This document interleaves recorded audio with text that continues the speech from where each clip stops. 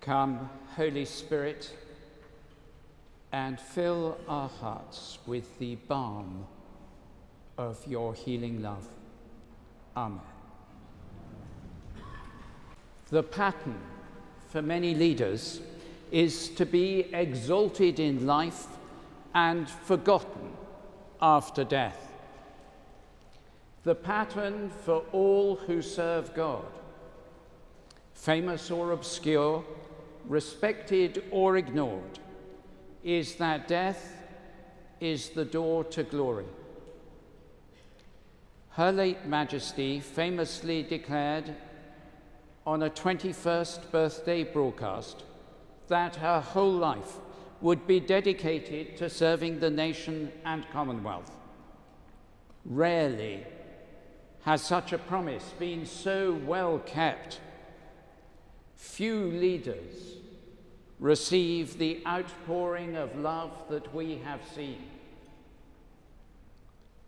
Jesus, who in our reading does not tell his disciples how to follow, but who to follow, said, "I am the way, the truth, and the life."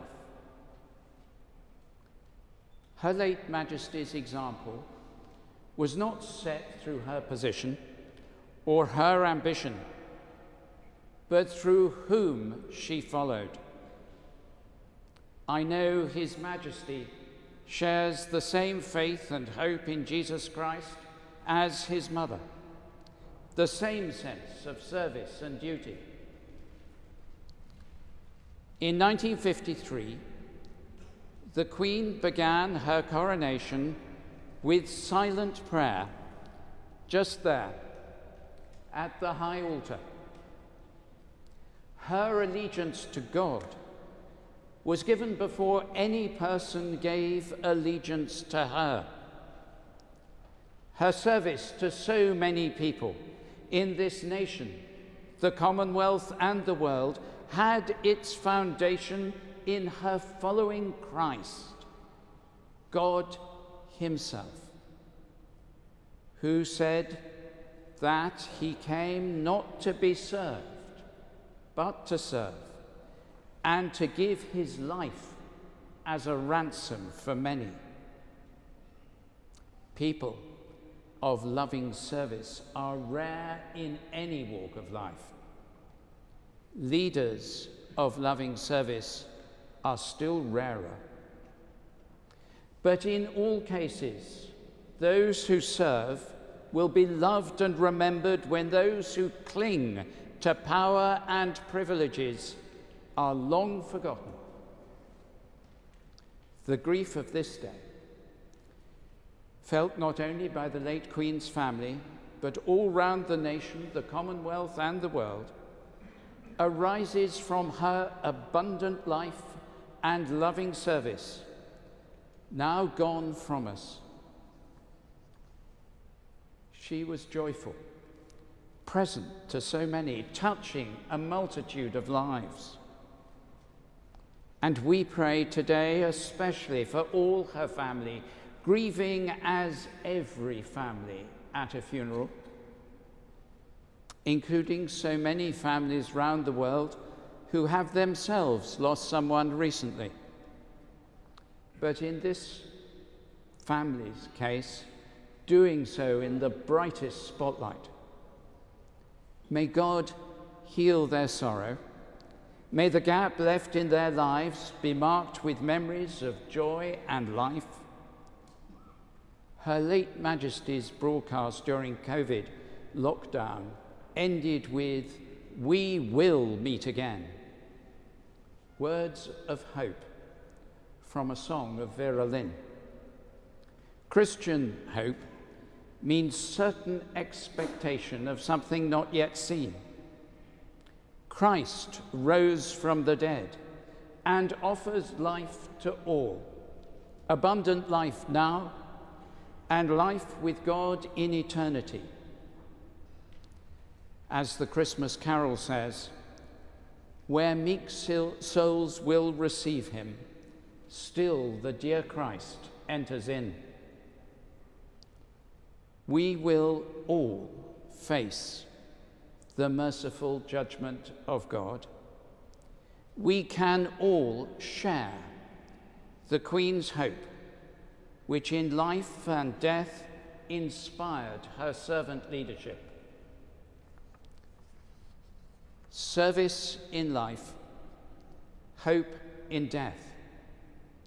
All who follow the Queen's example and inspiration of trust and faith in God can with her say, we will meet again.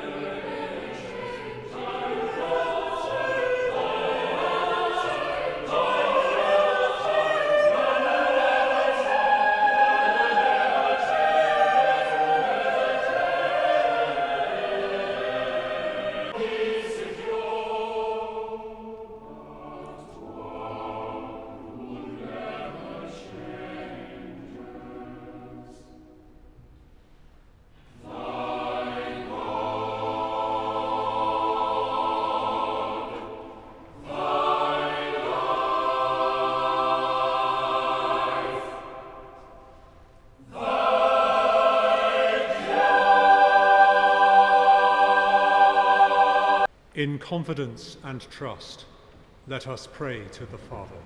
Let us give thanks to God for Queen Elizabeth's long life and reign, recalling with gratitude her gifts of wisdom, diligence, and service. O God, from whom cometh everything that is upright and true,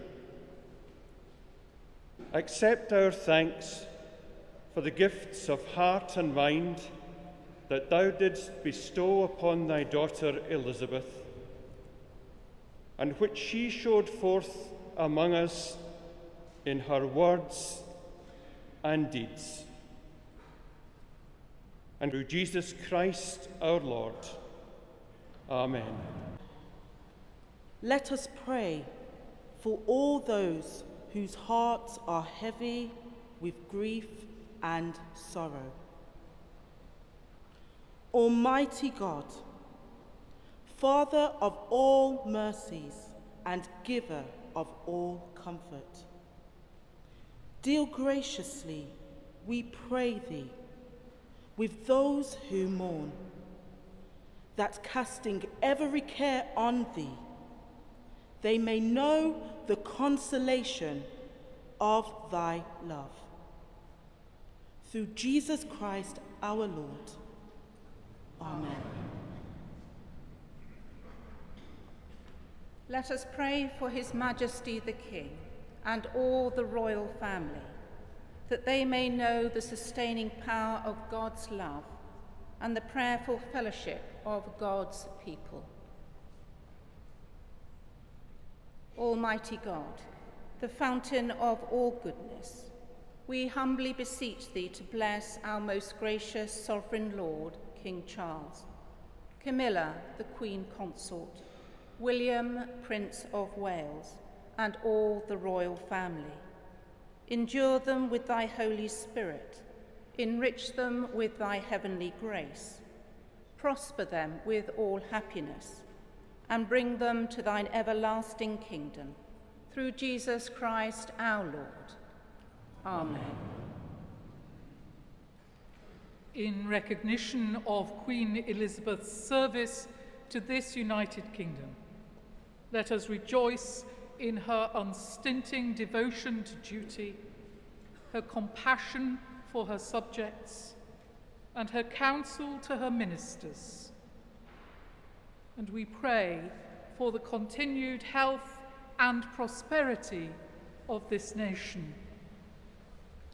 Almighty God, whose will it is that all thy children should serve thee in serving one another, look with love, we pray thee, on this nation. Grant to its citizens grace to work together with honest and faithful hearts, each caring for the good of all, that seeking first thy kingdom and its righteousness, they may possess all things needful for their daily sustenance and the common good.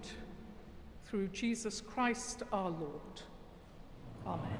Let us give thanks for Queen Elizabeth's commitment to the Commonwealth throughout her reign, for her service and dedication to its people, and for the rich bonds of unity and mutual support she sustained. O Almighty and everlasting God, hear our prayer for the Commonwealth, and grant it the guidance of thy wisdom. Inspire those in authority that they may promote justice and the common good. Give to all its citizens the spirit of mutual honor and respect, and grant to us all grace to strive for the establishment of righteousness and peace, for the honor of thy name. Amen. We give thanks to God for Queen Elizabeth's loyalty to the faith she inherited through her baptism and confirmation and affirmed at her coronation, for her unswerving devotion to the gospel, and for her steadfast service as Supreme Governor of the Church of England. Lord, we beseech thee to keep thy household, the Church, in continual godliness, that through thy protection she may be free from all adversities and devoutly given to serve thee in all good works, to the glory of thy name, through Jesus Christ our Lord. Amen. Let us pray that we may be given grace to live as those who believe in the communion of saints, the forgiveness of sins, and the resurrection to eternal life. In confidence and hope, let us pray to the Father in the words our Saviour taught us. Our Father, who art in heaven, hallowed be thy name. Thy kingdom come, thy will be done, on earth as it is in heaven. Give us this day our daily bread, and forgive us our trespasses, as we forgive those who trespass against us. And lead us not into temptation, but deliver us from evil. For thine is the kingdom, the power, and the glory, forever and ever. Amen.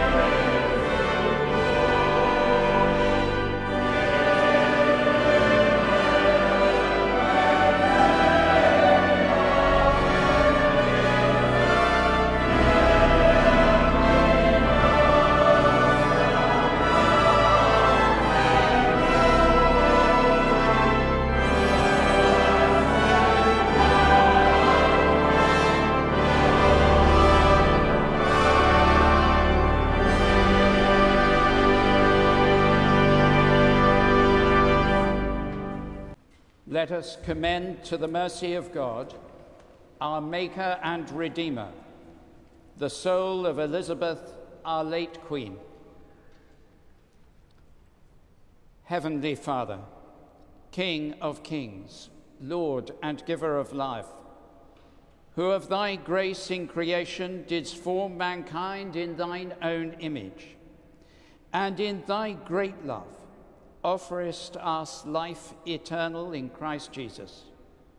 Claiming the promises of thy most blessed Son, we entrust the soul of Elizabeth, our sister here departed, to thy merciful keeping, in sure and so certain hope of the resurrection to eternal life, when Christ shall be all in all, who died and rose again to save us, and now liveth and reigneth with thee and the Holy Spirit in glory forever.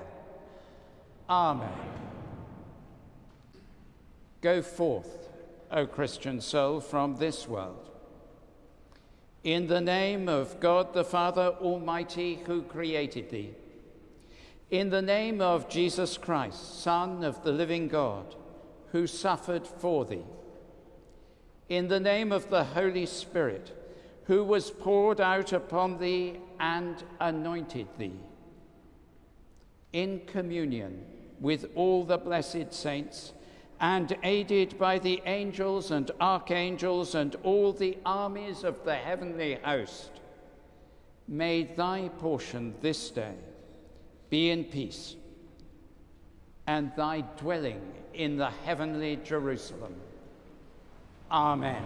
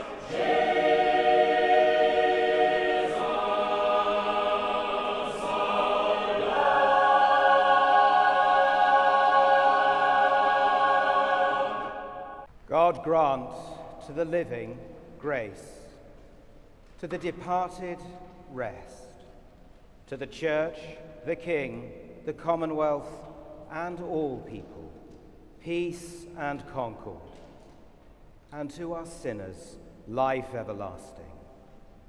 And the blessing of God Almighty, the Father, the Son, and the Holy Spirit be among you and remain with you always.